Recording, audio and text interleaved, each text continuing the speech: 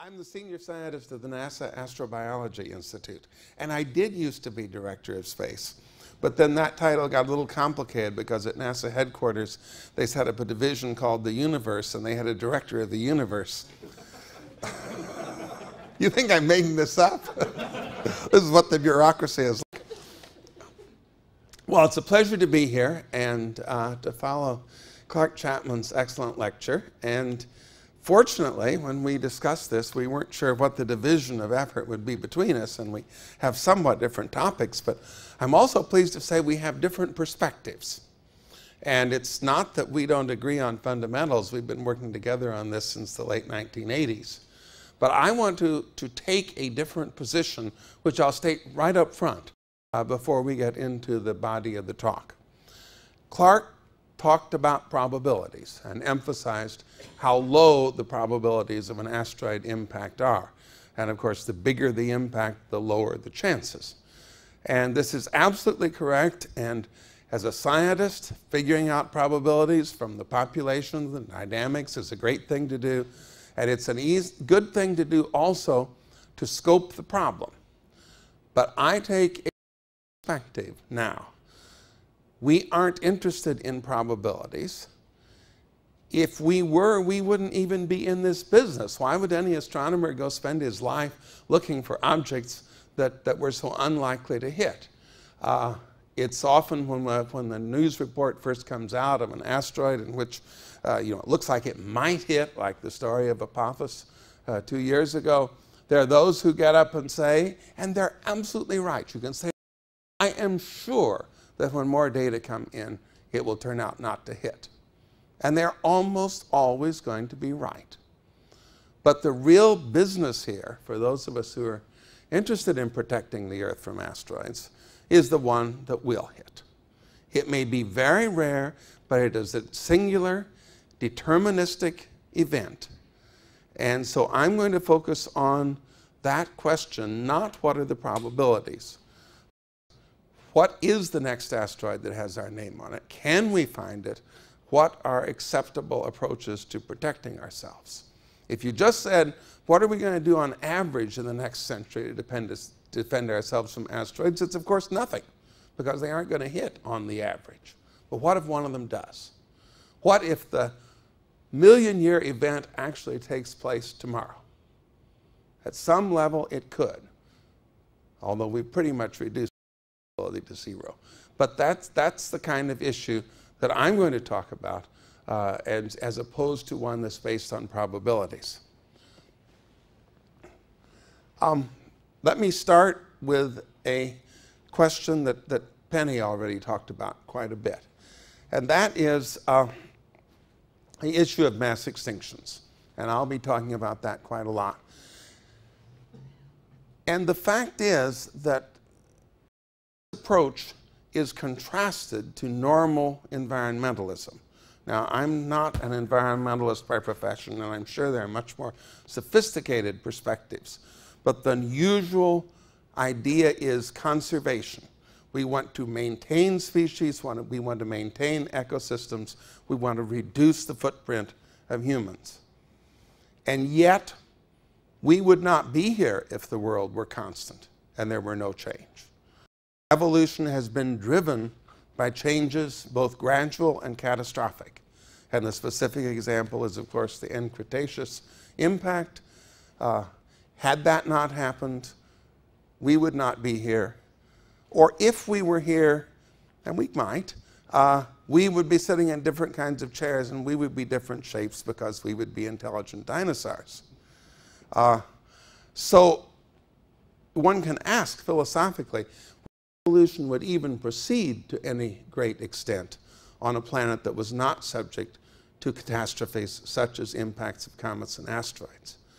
And when we talk about preserving our environment and therefore perhaps eliminating the issue of impacts, we are talking about playing with very fundamental evolutionary properties that have been part of the Earth since its beginning and that were quite specifically responsible in some sense for our being here. Because catastrophic environmental changes such as mass extinctions not only wipe out things, they provide an opportunity for speciation, for the development of new ecosystems, and that in itself may be a good thing. Now let's talk for a little bit about the end Cretaceous impact. And Clark has said quite a bit, so I'll go through this rather quickly. Just to remind you, there are really two events here that we believe are one and the same, but sometimes they're confused. The one is the extremely well-defined change in the marine life as produced in the microscopic marine life, protists, foraminifera, that are readily observable in a marine section of sediment, and which come by the billions, precisely where one area starts and another ends. You can see what this event was, and that is precisely coincident with the impact at Chicxulub. And then there's the other question about the large creatures like dinosaurs, for which this fossil record is much more sparse. And there are those who will still say, I hate to say it, that the impact at the end of the Cretaceous surely produced marine extinction, because it's hardly deniable the impact horizon is right where the species changed, but it may not have killed the dinosaurs. And I think that is a rather contorted form of thinking. You know, it's like when we talk about San Francisco in 1906, and indeed the city was destroyed by fire, but it's silly to ignore the fact that an earthquake took place a few minutes before the fire started. So, as I say, the boundary is well defined in marine cross-sections. It's harder to find in terrestrial ones, but it certainly has been done. And the Alvarez hypothesis from that team of lovely people you see at the lower right is one of those daring hypotheses that was profoundly important and has turned out to be largely correct. That an impact, a single event 65 million years ago that produced that boundary layer that is identified by iridium and other metals that are rare on the Earth really was the cause of the extinction. And Clark's mentioned this also, that from what we know of the frequency of asteroids and comets, we would expect an event like that roughly once every 100 million years. And the fossil record shows us mass extinctions roughly once every 100 million years. And while there is no proof in anything but the KT, there's certainly a plausibility argument that external events may have been causing those other mass extinctions as well. What comes out of this, and I'll just even consider just the KT, is that evolution runs on two completely different time scales. There is the evolution we're taught in grade school, if we go to the right kind of school, which is a gradual competition. It's, you know, who can run faster, who can reach the higher leaves, who's smarter, who's more disease resistant, and there's competition between species, and it all takes place in a very slowly varying background environment. And surely that is the main process of evolution. Then, every so often, you get a thunderbolt from the sky, you produce a massive catastrophe of global proportions, and you kill 99.9% of all the living things, which is what happened at the KT. And suddenly, survival depends very little on how fast you can run or how resistant you are to disease, and it has to do with other phenomena that we're not selected for, such as being small or living in the mud. And this probably has happened many times through history. So I'm just arguing again, the mass extinction, the catastrophes, are a part of the natural world, and they've given us this scale in which much of evolution takes place slowly, and then every so often there's a catastrophe, maybe quite rare, and a massive new speciation afterwards, and it's selecting for quite different things. The Tunguska impact we've already talked about. It's the poster impact for us because it happened in historic times. And it turned out to be in a rather wild wilderness, and it wasn't until nearly 20 years later that the first scientific expedition went there. But then if you think about it, in the 20 years after 1908 in Russia, there were quite a few other things that were going on too that may have gotten in the way, like World War I and the Bolshevik Revolution. But it was real, and it happened. And it provides us an example toward the small end of the range of dangerous impacts, just as the KT provides us an example at the large end. And these are just to show you what these objects look like. Clark's already given all this. Let me turn now to the issue not of what can or may have happened in the past, but what we can or should do now to protect the planet from an impact, assuming that's what we want to do, assuming we want to intervene in the evolutionary process. And in this respect, the U.S. Congress, the House of Representatives, has very much taken the lead, more than NASA, more than any other agencies of the government. And this statement back in 1991 is really what got us started. I think it's pretty good. Red Barley may have been partly responsible for it. But it talks about the possibility of an impact and says that the chances are extremely small, but because the consequences of such a collision are extremely large, it's only prudent to assess the nature of the threat and prepare to deal with it.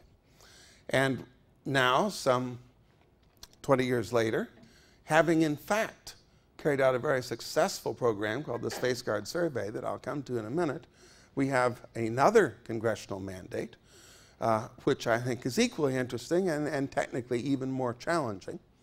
And that was the statement at the end of 2005 that the administrator shall plan, develop, and implement a near-Earth object survey program to detect, track, catalog, and characterize the physical characteristics of NEOs equal to or greater than 140 meters, whereas the previous study and the Space Guard program simply goes down to 1 kilometer in size. And we just got, a couple of weeks ago, the official NASA response to this request, which I quote at the bottom, which is that due to current budget constraints, cannot initiate a new program at this time. So this is a case where the Congress asked, and NASA, because of budget considerations, feels it can't comply. It led, in fact, to one interesting press statement, which I will paraphrase. I should be able to quote it, but it was basically, the headline was that NASA knows how to protect us from almost all asteroids, but there's no money, so they won't do it. But that's what the world is. You can't do it without money. Clark has talked about the hazard of globally catastrophic impacts. This is a concept that he and I came up with a long time ago, that there is some threshold, perhaps not well defined, but some threshold at which the impact's effects are global. And it's primarily the Alvarez KT kind of scenario in which you produce dust in the stratosphere to produce winter and crop failures around the world. But it is still much smaller than the KT impact and hence takes place much more often. And this is a version of what Clark showed, the log-log plot that we all love, which simply gives you a span with energy, the unit on the bottom, in megatons, the unit we use for nuclear explosions, and frequency on the left, all the way from the KT impact up through Tunguska, Hiroshima-sized impacts, which take place about once a year. And I should mention, Clark and I know this well. We calculated this. It wasn't original, but we pulled it together about 1989 and said to ourselves, oh shit, what's going wrong? Have we made a really stupid mistake? Because surely if there was a Hiroshima-sized impact in the atmosphere every year, we would have read about it. How can this be happening and nobody knows?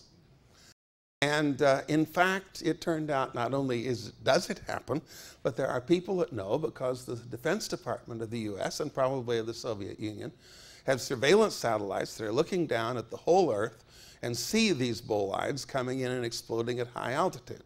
They explode at such high altitude that they don't cause any damage on the surface, but they're easily detected from space. And since this issue came up just at the end of the Cold War, we were able to go talk to the people who do the surveillance systems.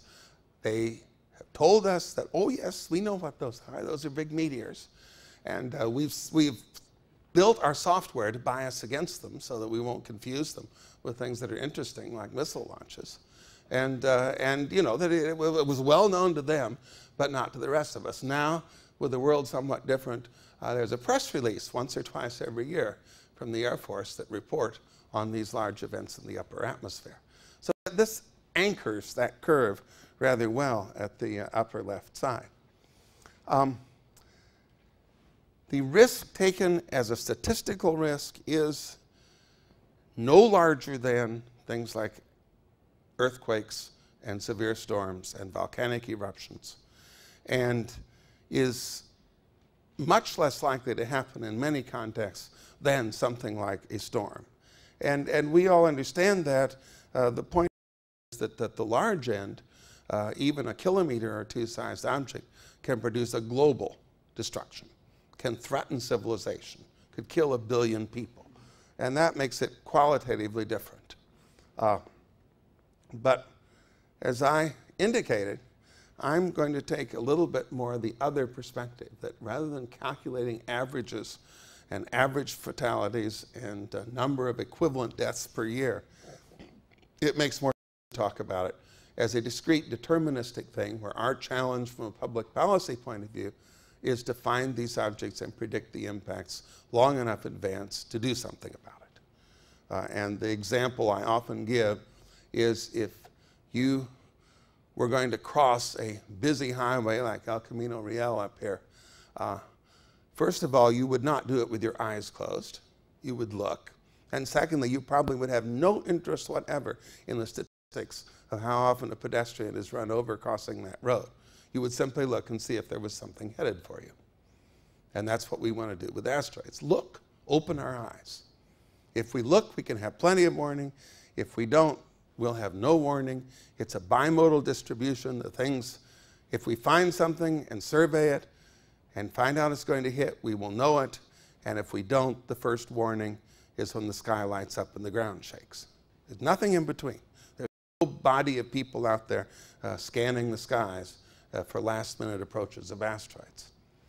The Space Guard survey, which, as I mentioned, is an ongoing activity, is aimed at finding the asteroids bigger than 1 kilometer, because those are, in fact, the most risky. They're not the most frequent, but they have the biggest risk. That Margie back there, for instance, that it will say on her tombstone that she died from an asteroid.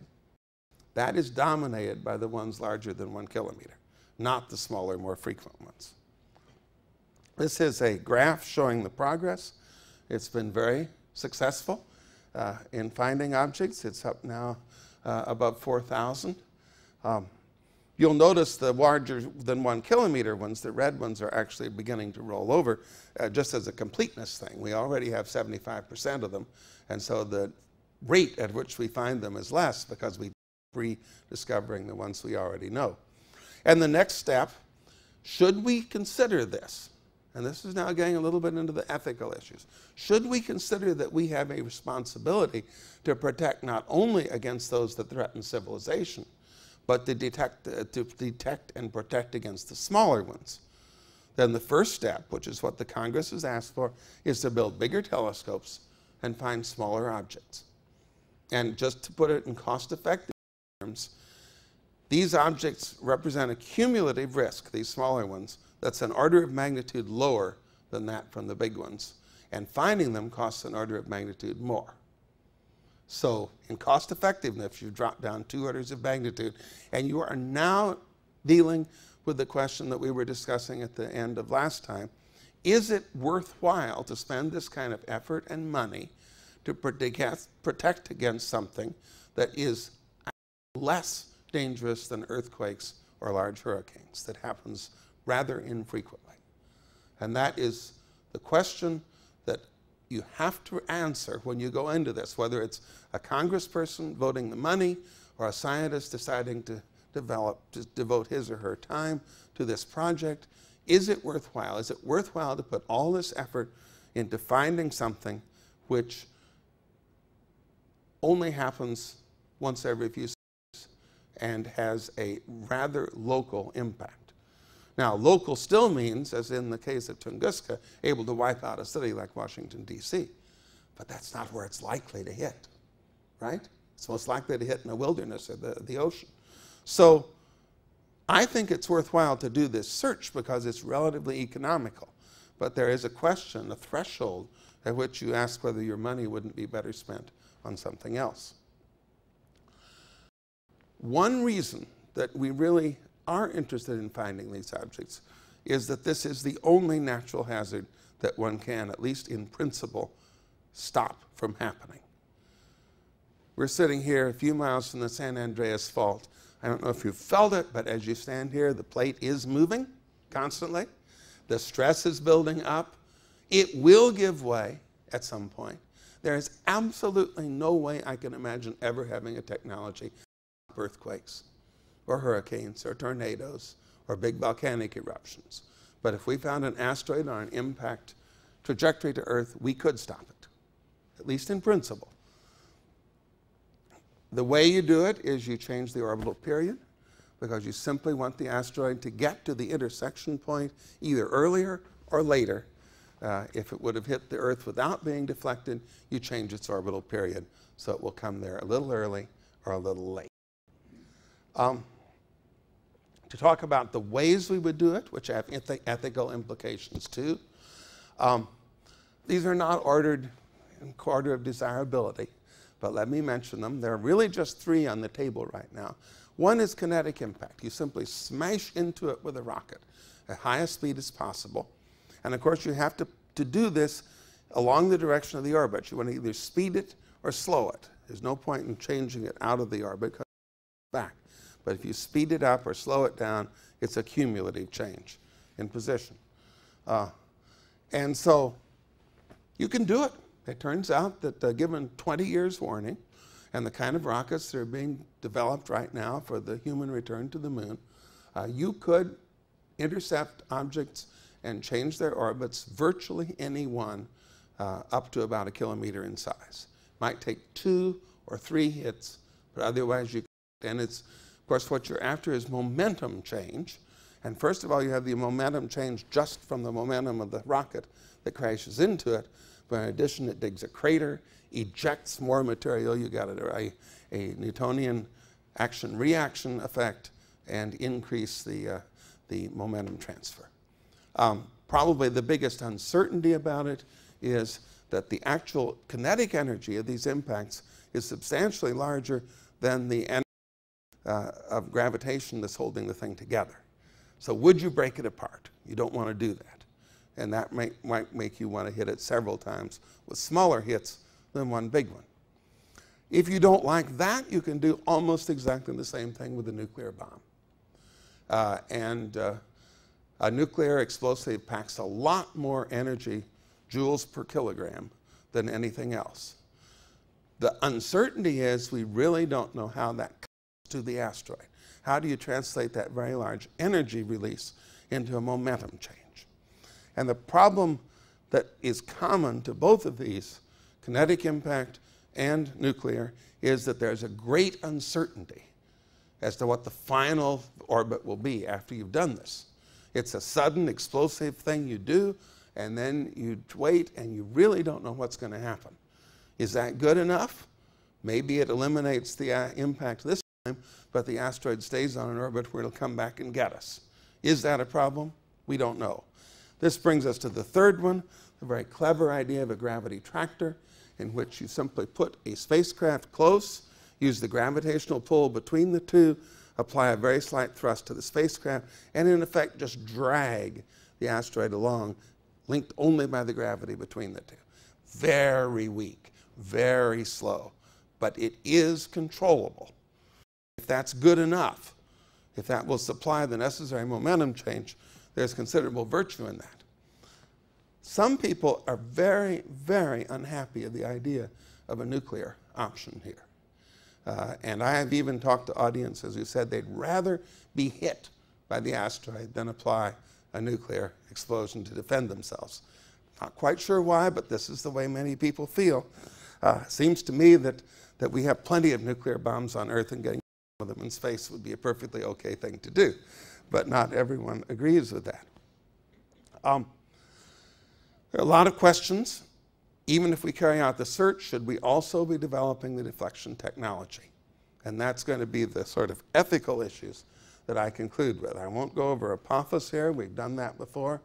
I should mention that asteroids are reachable, it's been said before, by human flights. And there's a study that's gone on recently with scientists from JSC, JPL, and Ames looking at whether the architecture and hardware we're building for the return to the moon could also be used to visit a near-Earth asteroid. Some people said here that asteroids are easier to get to than the moon. That's true if you have plenty of time, if you're willing to go a whole orbit around the sun to get to it and come back. But if you talk to the astronauts and you look at the size of the crew vehicle, you find they want to devote a year or two to this initial trip. So we're looking at the ability to carry out a 90-day or less round trip to an asteroid, in which you fly from Earth to the asteroid, rendezvous with it, it'll be a small one, do what you're going to do for a few weeks perhaps, and then come back. The modern equivalent of Apollo 8. And this could be done probably after going to the moon, but perhaps even beforehand. So initial search to see, first of all, how do you get the crew vehicle to support astronauts for 90 days? And the answer is you can only carry 2, and you fill up the rest of the space with consumables. What about the orbits? Well, there are very, very few asteroids. They have to be asteroids in almost precisely Earth-like orbits. And guess what? The Earth eliminates preferentially asteroids that are in almost Earth-like orbits. We found one that works, 2000 SG 344, but the opportunity happens to be in 2069. So there are 2 perspectives on this. This is with our very limited knowledge of small asteroids. If we carry out this large-scale survey, we will find at least 20 times as many objects in this size range as we now know now. So if the idea is that, well, there's an opportunity once every 60 years, and you have 20 times more, then of course you have opportunities every 2 or 3 years. But I will tell you that when this was presented at NASA, the other argument was made, let's see, right now you have no object you could get to, and you're going to find 20 times more, and isn't 20 times 0 still 0? Which is true, too. Well, that is 0. That's probably not an asteroid. Well, yeah, it may not be. And this is possibly a rocket upper stage. But there aren't going to be many objects because the Earth preferentially clears out this area. And I think it's an interesting question. I would love to see astronauts go to an asteroid in the near term, but I don't think we've proved yet that there's going to be objects out there with suitable orbits for them to get to and back in such a short trip. Now, let me just talk about several ethical issues quickly here, dealing with mass extinctions and a defense of the planet. First, of course, is the question of the value of spending money. I think almost everyone would agree that if we knew that an object was going to hit, we would be willing to spend a great deal of money to deflect it, even if it was as small as Tunguska, let alone something that would be civilization threatening. But in contrast, say, global warming is happening already. So should we take money, if it were ever that simple, from global warming and spend it on asteroids? This is an interesting question to me, for which there's no obvious correct answer. Clark mentioned also that in the case of a small asteroid, we might prefer not to spend $1 billion to deflect it. We might be much better off simply to let it hit, even if that required evacuating an area where the target was. And this is quite true, but now imagine that the US and NASA and the Department of Defense are making this decision, and the target is some other country. One might have a different attitude if you lived in that country than we would if we were making the decisions. And it's especially tricky if you imagine this to be a country we're not on very good terms with at the moment.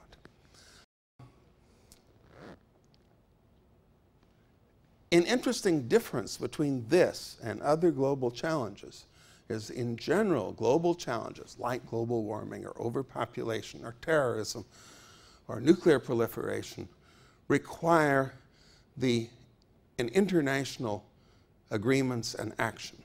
They require most, if not all, the countries on Earth to agree to what the program should be. This is one that, in principle, any one spacefaring nation could protect the Earth from asteroids. Whether that's a good thing or not, one could argue, but it puts it in a different category. There are lots of questions that arise from the point of view of a scientific community, and this has mostly been done by scientists so far. How likely is it the public would accept a warning, especially if we keep having these so-called false alarms in the newspapers? Would they trust the scientists who said it was going to happen? Would there not be some small vocal community that say, oh no, they're wrong, they're just risk mongers? And for comparison, I just read recently that in April a year ago, only 1/4 of the Republican members of Congress believed that humans were contributing to global warming. And that's in spite of a strong scientific consensus in that area. So decision makers might not be scientists, and the public might not. In fact, there's also the problem of false alarms and false expectations that has led to a very interesting episode in The Simpsons. I don't watch The Simpsons, so I'm reporting from other people. But after an episode in which they discovered a comet was going to hit, and it came through the atmosphere, and it blew up in the atmosphere and did no damage on the ground, after all this trauma, the issue is, how can we keep this from happening again? And the suggestion, I believe the bartender, was burn down the observatory. In other words, how do we deal with the perhaps very real cost? Opportunities lost, false alarms, contributing to economic woes. The person in Costa Rica who can't build or can't sell their resort because of some remote rumor that asteroid Apophis might hit there. Are those not actual considerations that we should put in to the equation? Let me conclude by quoting Carl Sagan. He was concerned about a different problem. And it's fascinating to contrast him and Edward Teller, who interacted in this as probably the two best known scientists in the United States, if not in the world. Edward Teller thought the best way to deal with asteroid impacts, he was very passionate about this, was to build bigger bombs. That a mere 100 megaton bomb might not be enough, so let's build a 1,000 megaton bomb. Carl was much more concerned about unintended consequences of having an asteroid defense program. And in Pale Blue Dot and in his articles in Parade and in speeches he gave, his example of unintended consequences was the Marsh of Camarina. Camarina was a Greek city-state in Sicily, 5th century BCE. They had a health problem which their wise leaders realized might have something to do with the swamp that surrounded the city, so they drained the swamp to improve public health. At which point their neighbors, finding the swamp no longer there to protect them, attacked and killed all the men and carried the women off into captivity, and the city totally ceased to exist. Now this is the kind of consequence that Sagan was worried about in what he called the deflection dilemma, that if we developed bigger bombs or air-based defense systems, that the actual risk of misuse was greater than the problem we were defending against. That was always in the context of probabilities. As I say, the whole response changes when you actually have identified an object and know it's going to hit. That changes the perspective completely. So Sagan was concerned about that, and at the time he wrote, he basically said, we aren't mature enough to make this kind of decision. So let's defer it. Right now, mad people could take charge of countries. There could be terrible accidents. Let's wait until we have a better understanding of the technology and of human society before we build a defense system against asteroids. And that comes back to my initial question, which Penny also talked about. Is it appropriate, this natural process? even if we think we can control ourselves and keep a nuclear option from damaging society, is it still something that we should do? What is the relative importance of conservation, of preserving the status quo, versus trying to deal with what could be a catastrophic change? And I will say right now, where I come down on that, I think we do have a proper obligation as humans who have the intelligence and the ability to protect ourselves from the next impact with evolutionary significance. The next one that could destroy civilizations or produce mass extinctions. I'm not sure, on the other hand, that there is any similar imperative to spend a lot of money to deal with smaller impacts. And I think they're two very different questions. Let me conclude by quoting Carl in the end of his essay on the Marsh of Camarina.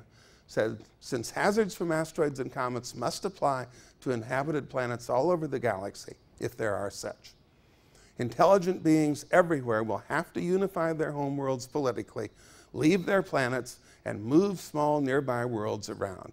Their eventual choice is ours is spaceflight or extinction. Thank you.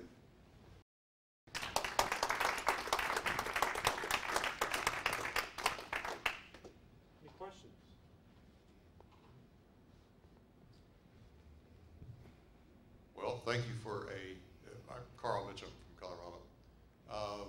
Thank you for another stimulating presentation. I'm going to ask you to put yourself, you were going to make a comment about Schwartz's position, I think, earlier. Could you, I know he's not here and hasn't presented his position, but given what has been said, where would you fall out?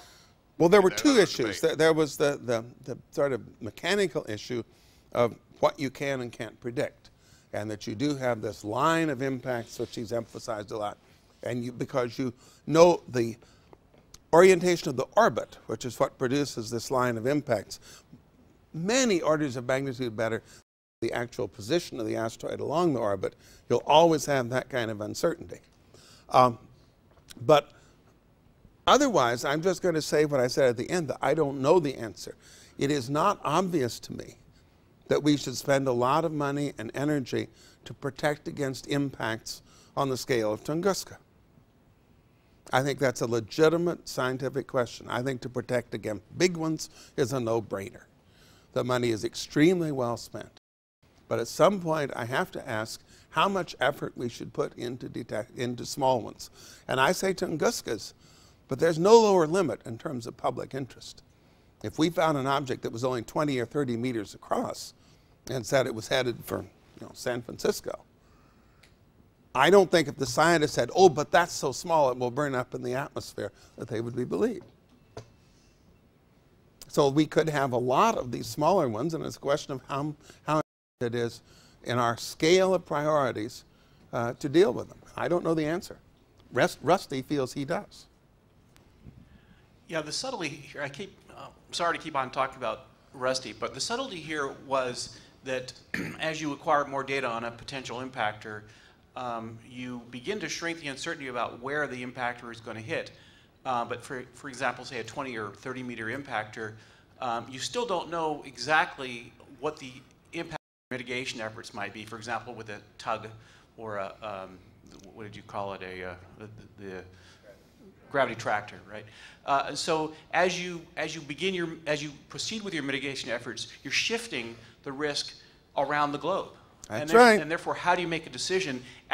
You have this problem where the cutoff is not only where the cutoff is, but how it affects the probabilities as you proceed. That's right. I said that the virtue in those three deflection approaches of the gravity tractor is it's controlled. That is, it's not, you don't just hit it suddenly and move its orbit. Controlled means that you gradually drag the impact point from where it naturally would have been on Earth off, and in the process cross all the other countries in between. And that raises a whole specter of other issues. Right. What if the tractor breaks? Right. Right. I mean, if you want to be really crass, you could even put it in terms of liability. You know, even if you There would be months in which the impact point would have moved, say, from France to Italy. And the Italians, you know, the tourist trade would collapse, all these things would happen. Would the U.S., who was undertaking this shift, be responsible?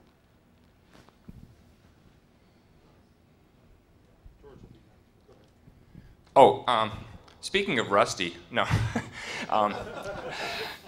But actually, well, I think I was interested in a couple points in your talk in your use of the word "we," and thinking of, not to be too Clintonian about this, but questions like, you know, should we spend the money? I think if you really think about, do you mean we as American citizens, we as the global population of Earth? I think some of the ethical issues actually comes down to, you know, who we're talking about when we ask these questions.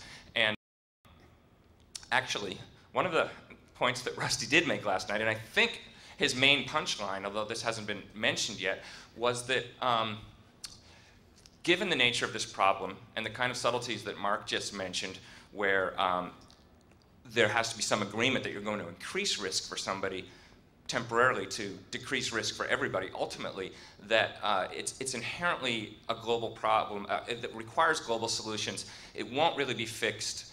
We won't really have the capability to fix it until we evolve some kind of global decision-making mechanism. And in that sense, you also talked about the tricky question of, you know, how should we put resources into this question versus, say, global warming. But in the sense that the real step we have to make to be equipped to deal with finding the big one of these is to evolve that global decision-making mechanism so we're not paralyzed by these questions. Well, no, we should push it that way. No, we should push it that way. Meanwhile, it's approaching us. With 3 spacefaring countries each putting their machines up, exactly. pulling in They all different put directions. tractors on opposite sides. So in that sense, we have to do the same thing to solve this problem that we have to do to solve global warming, which is figure out how to solve problems globally. It's the same challenge, and you know, sociologically, politically, maybe even ethically, and in that sense, maybe they're not in competition with one another. I greatly admire what I would call an idealistic perspective, that dealing with this problem may actually help us to develop global decision-making processes that will be good for other things as well. But the other part of me sits here saying, I've been working on this for 20 years, and the only nation that has taken any serious interest is my own. And I hate to wait for some sort of global consensus. It seems to be very hard to get. Preemptive action.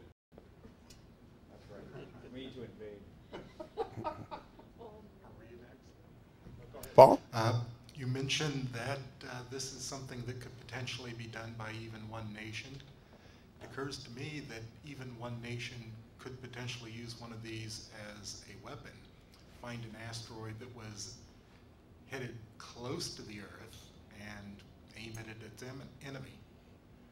And that perhaps this consideration will compel us to make the catalog public so everyone could know what's going on. Well, 2 comments. First, the catalogs are completely public. This is both our pride and our pain, that any journalist at any time can go on the web any day and see what the orbit is for every single known asteroid and what the chances of Earth impact are. And it's absolutely open and hanging out there for anybody.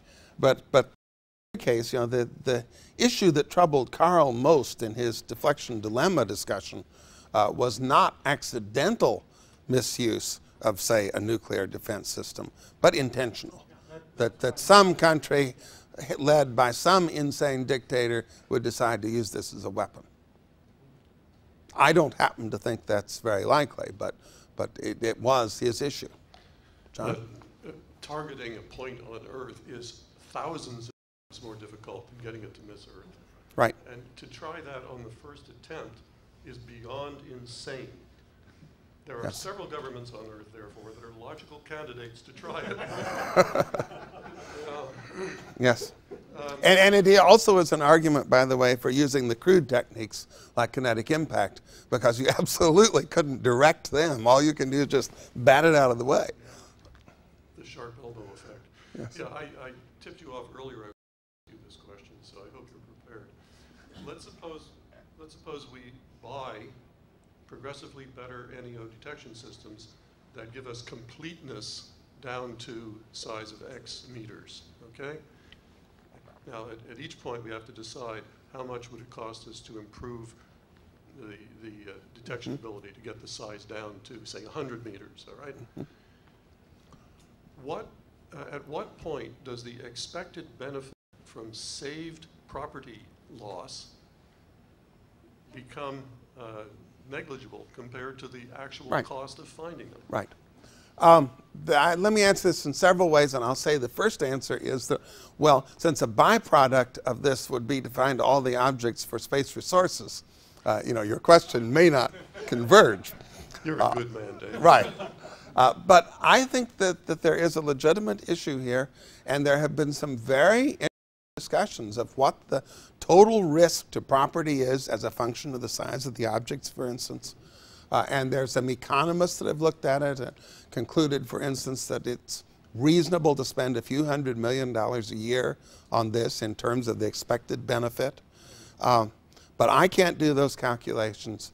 And in the end, I don't think they are what motivate more people. It's more like what Congressman Dan Rohrabacher said in a talk 3 years ago, when he simply stood up and said, if an asteroid can come out of space without warning and hit in my district and kill millions of people, that is unacceptable.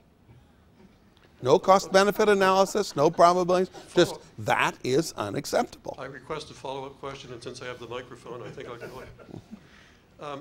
Let's suppose we had a complete catalog of all of them, and we could predict everything and everything, okay? Then we have comets.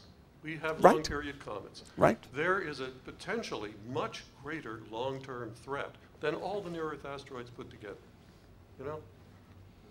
Now, comets Chiron, are, Dave? Chiron? comets are probably only about 1% of the threat. Chiron. The numerical That integrations of could Chiron- destroy life on Earth. Yes. If you want to say that. Whereas nothing, look, say we have a species lifetime of 5 million years on average. A typical 5 million year impactor could wreck human civilization without threatening the species at all. Okay? But something like Chiron, there you suddenly getting into something that is a real threat to the existence of humanity, to the biosphere. Well, Comet Hale-Bopp. How many of you saw Hale-Bopp when it was here? Gorgeous comet. That was estimated at 40 kilometers across. That means it's order of magnitude more energy than, at least an order of magnitude more energy than the KT. And that came past the Earth. So yes, if you want to move to comets, we have a whole new discussion, because technically we don't know how to deal with them. But people are very risk averse, and if they get obsessive about the NEO threat, then they're ignoring something which is really a much you know, an unsolvable problem. When we have gone through, there are people that have gone through this, and you know, there's a certain risk associated with the ones bigger than a kilometer. Even though we found 75% of them, even when we found 95% of them, the residual 5% still dominates the risk. And then you look at the risk down below, and you can, the NASA phrase is retire that risk, and pretty soon you get to the point where comets now are bigger than the sum of the undiscovered asteroids. And you can go through these calculations, but I don't think the way decisions are going to be made. And complete risk intolerance will bankrupt you every time. That's right. You'll end up spending $1 million for a $1,000 life insurance policy. That's right. That's right. But we all know that these public policy decisions are not based on cost-effectiveness calculations. You say not rational?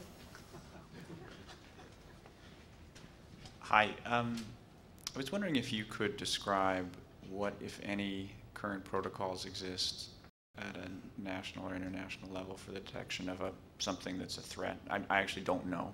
And then linked with that is, has there been any development in such protocols over the last, say, 20 years? Have we made any progress or no?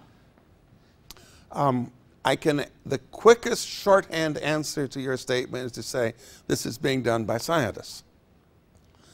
International scientists talk to each other. They do it openly. They publish all the results day on the internet for anyone in the world to see. And our obligation as scientists, we feel, is that if we found anything, we would tell everyone immediately. I am always bemused by those who say, well, if you knew a big one was coming, would you tell anyone? Of course we would. And then that's where it stops, because there's no part of even our government, like Homeland Defense, that's figuring out what to do with that information. They're unaware of it. And that's certainly true on the international scale as well. But if we find it, it'll be in the papers the next day. Okay, one more question, Penny. So I wanted to probe a little bit more into your own personal ethos on this. So cast your mind forward to a time when we have a solar system-wide civilization and we've exported Earth life to other places. So the world becomes somewhat less the entire repository of our posterity. Would you have any different attitude in terms of which objects you would choose to deflect if all of Earth life and all of our species no longer simply resided on the home planet? I can't answer a hypothetical question like that. Because think of all the other things. If we were really spacefaring civilization, if there were humans on the other planets, deflecting an asteroid would be so trivial, the incremental cost would be almost nothing. But should we do it, is the question. Oh, on the fundamental issue, yes, should we interfere should we with this natural process? With evolution? And would we be less likely to if we had our eggs in other baskets? I believe that we would always want to protect the Earth. And I think that as we ourselves are now a natural part of the evolutionary system, and for the evolutionary system to defend itself is reasonable. But I certainly recognize that the alternative approach exists. Okay. What do you think, Benny? I think that personally I would be more squeamish about constantly interfering with the natural process of evolution, given the fact that our star has another 5 billion years, of which our planet has another at least multiple billion years, and by effectively stopping evolutionary drivers like impactors, we are essentially robbing future biology, and that gives me pause. But aren't we affecting the planet already in much more profound ways? Possibly. There are two great drivers of speciation. One of these is catastrophes, and the other is geographical isolation. Now take the word geo out of there. If we do indeed have a true spacefaring civilization, which is widely distributed around the solar system, then you have opportunities for speciation that arise quite naturally out of the isolations of the different gene pools. So, unless you have such efficient transportation that you do not seriously interfere with gene flow. I agree with that, and knowing my ancestors and their history, if any of my descendants are involved in this, you won't be able to find them.